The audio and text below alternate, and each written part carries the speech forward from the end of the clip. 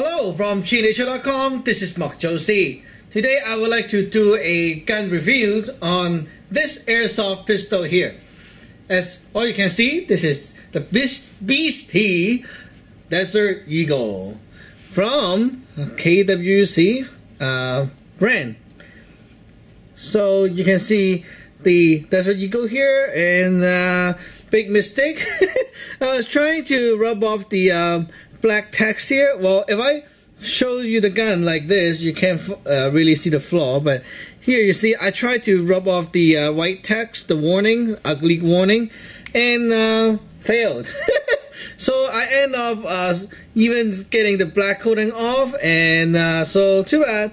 Yeah, I put some gun blue trying to match the black, but it failed again. So yeah, in the future I need to spray paint this whole thing with the matte black spray paint. And here's the other side. It looks like that. Well, obviously after the first deadly mistake, I didn't repeat that. So here goes the nice marking. Okay, so the gun here is a gas blowback pistol.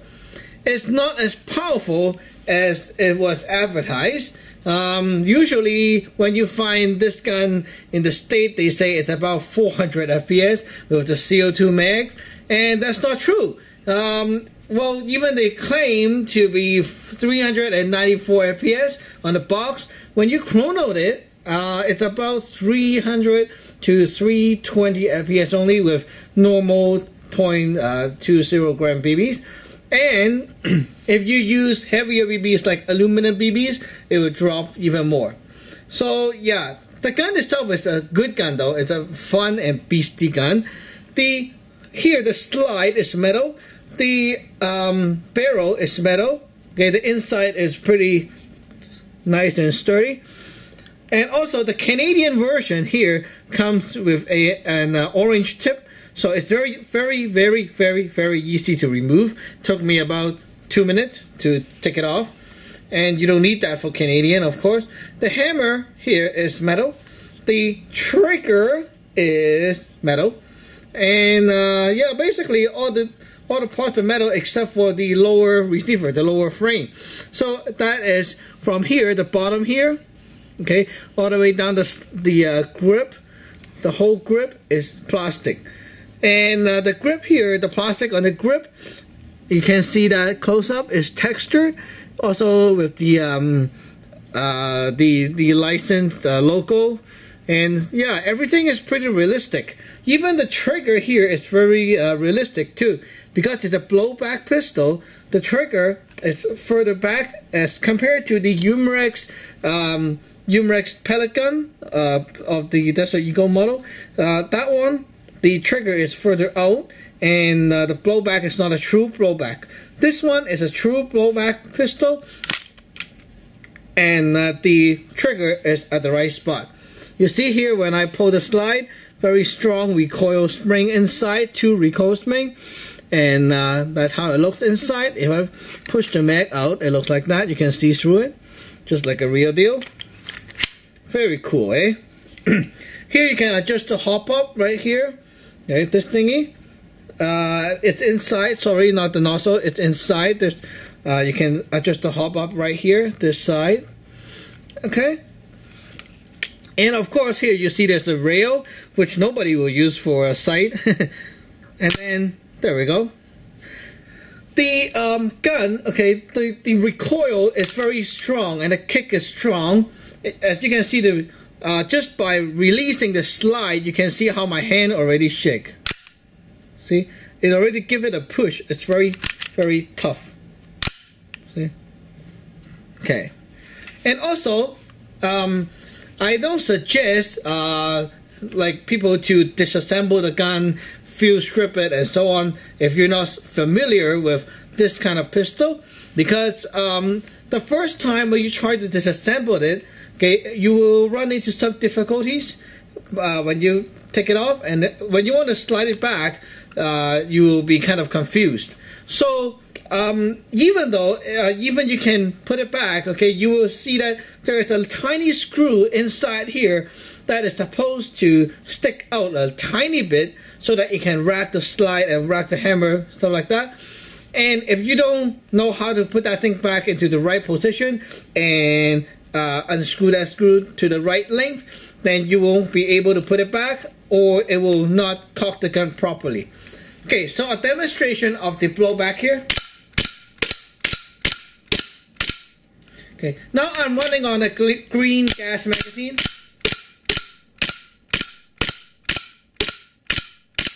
See? Okay, green gas is weaker in power, okay, because the pressure is much lower. Okay, it's much lower. But then the mag itself, it's a full-size black magazine. It looks much more realistic than the CO2 mag with a hole there. And also, the green gas, okay, you can inject as many gas as you want to shoot for that session, and you don't need to finish the whole CO2. Whereas with a CO2 magazine,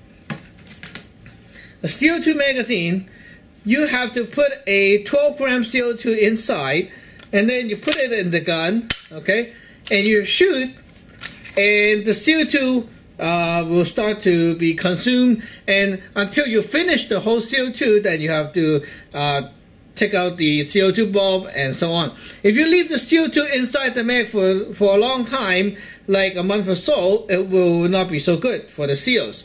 So, good thing about the green gas is I can inject a tiny bit of gas just for about like 10 shots or so. After I have my fun, then I can put the gun away without worrying about the gas inside and so on. Also, a tip here is that green gas magazine, including all green gas magazines in Airsoft, they are best to be stored with some gas inside. So after you're done emptying the mag, inject about 2 to 3 seconds into the magazine, and it will keep the rubbers and everything sealed and kind of pressurized inside the mag to preserve the mag and prevent it from leaking. So that's the tip that I learned from the airsofters. And also here you can see this is the mag release right here. It slides out the mag smoothly. Very cool gun. And yeah, so this gun can fire it in semi-auto and full auto. See, full auto like this. Okay, full auto. You see, and then semi and safe. Okay, now you guys all want to see how it looks in full auto, and we will be using some green gas to demonstrate that. Okay, King's Arms green gas, it's pretty good, cheap. For Canadian, it's cheaper. So yeah.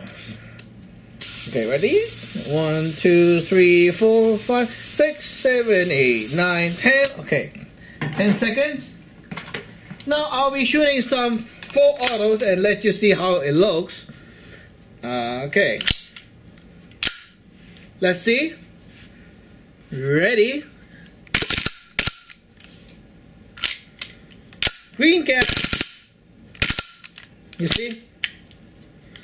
With green gas, okay, the blowback is not that strong.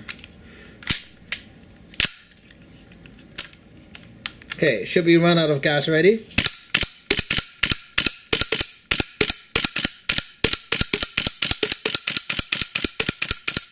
Okay, now you see the blowback with the green gas, and the sound is much quieter with green gas.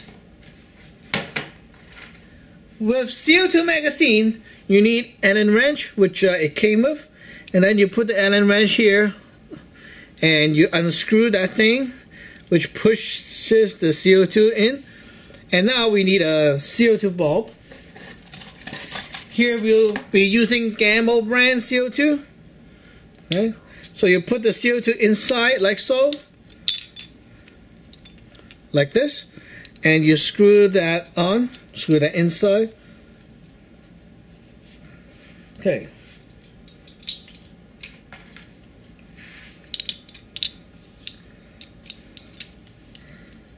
There we go.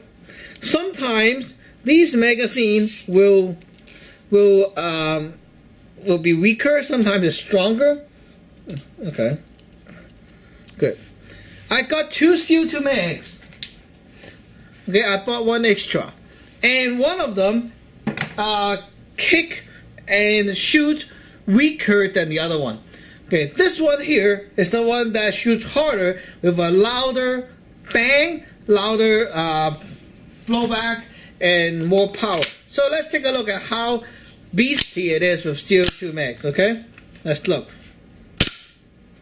You see?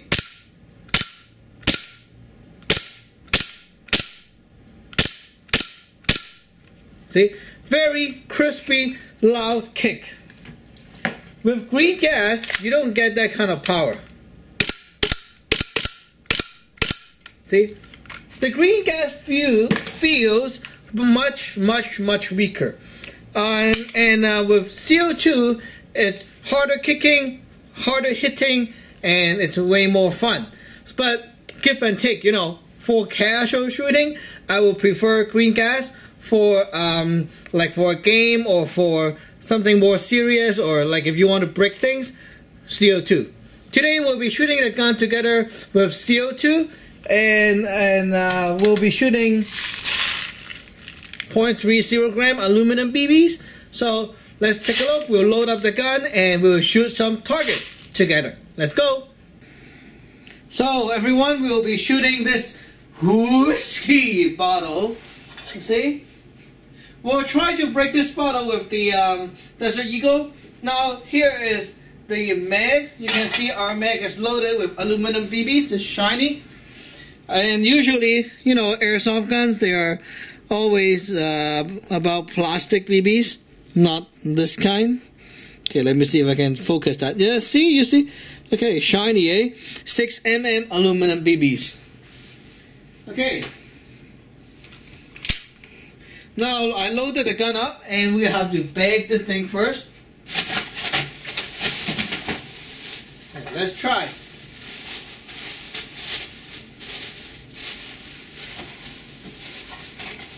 Now, here we go.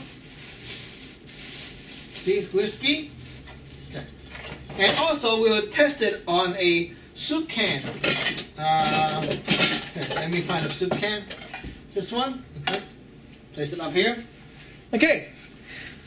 So everyone will be shooting this together, and in case some of you will be thinking, maybe that's another gun that you'll be using and so on. So here we'll show you by, okay, I'll hold this thing with one hand and we'll be doing a close-up shooting together like this. Oops, zoom out please. Okay, good. Okay, let's see if it will break. Okay, see? Desert Eagle.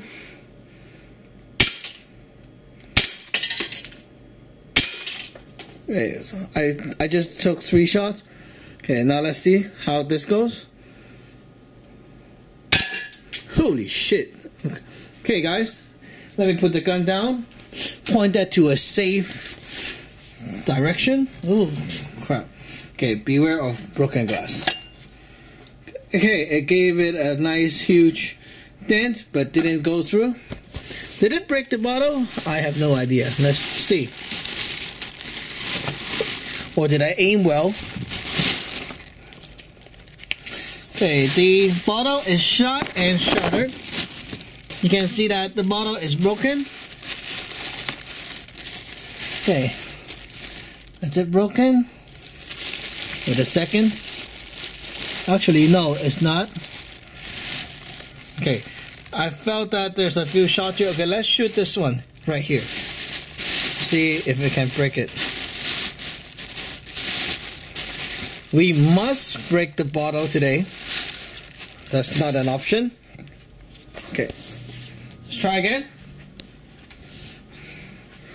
Okay, everyone. See, Desert Eagle.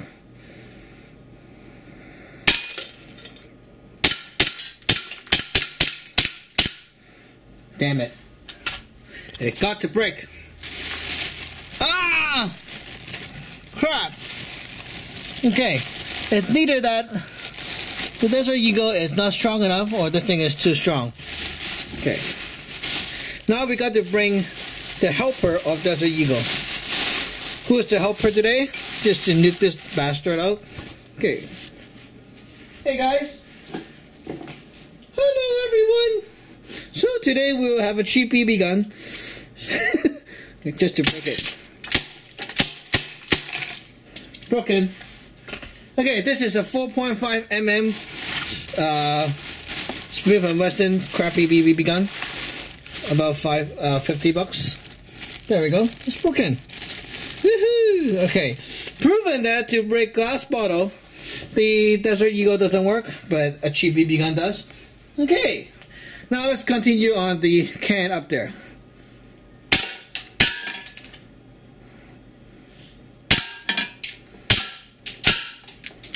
Okay. No more. I just emptied 18 shots altogether. Let's see what it does. It didn't break through the can, but it gave it a nice dent. Almost cracked it. Okay, very well done. Okay, overall, the kick, the power, everything, I'm happy with it. Let's go for some target shooting.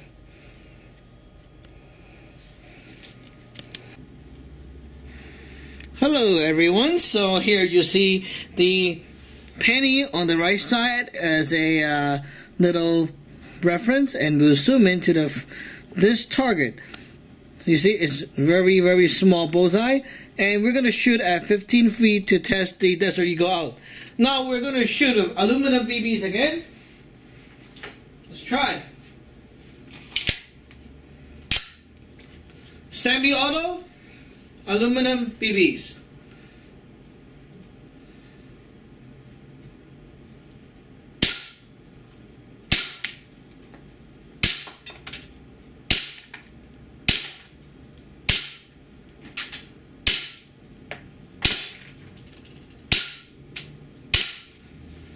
Okay, I just emptied 10 shots.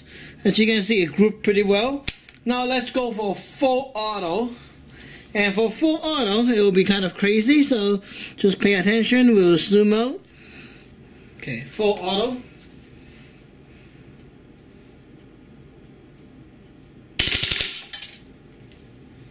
Okay, there we go. I just emptied the whole. Woo! See? No ammo. Okay, let's take a look. With full auto, you can see there are flyers, so not preferred. Very dangerous if you're using aluminum BBs. You see, with full auto, it shoots right up here, some here, everywhere. But with semi-auto, it's acceptable. The groupings here with 10 shots, pretty nice. So yeah. Not bad, eh? Okay, very fun gun to shoot. And okay, thank you for watching. Remember to subscribe and like. Bye bye.